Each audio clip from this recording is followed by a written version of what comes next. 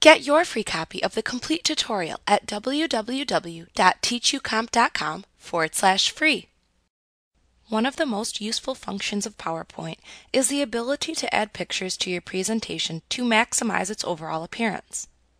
PowerPoint provides you with hundreds of images for enhancing your presentations from multiple providers, such as Office.com. You can also import picture files that you have on your computer into PowerPoint. You can add pictures to any slide in normal view. If you already have a content placeholder in your slide, you can click either the Pictures or Online Pictures buttons within the content placeholder to begin adding pictures to the selected placeholder. If you do not have a placeholder for the clip art, then PowerPoint simply inserts your picture into the middle of the slide by default. Its placement can then be modified after it has been inserted into your slide.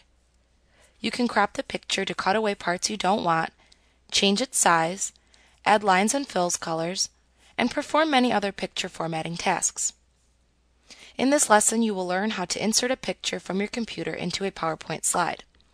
This can assist you in placing pictures like a company logo saved to your computer into a presentation. To do this, either click the Pictures button group within a content placeholder in your slide, or click the Pictures button in the Images button group on the Insert tab within the ribbon.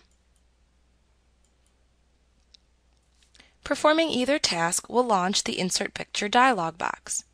Use this to navigate to the folder that contains the picture that you want to insert.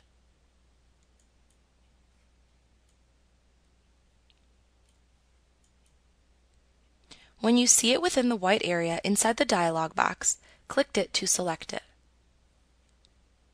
You can then click the Insert button to insert the selected picture into your presentation slide. Like what you see? Pick up your free copy of the complete tutorial at www.teachucomp.com/free.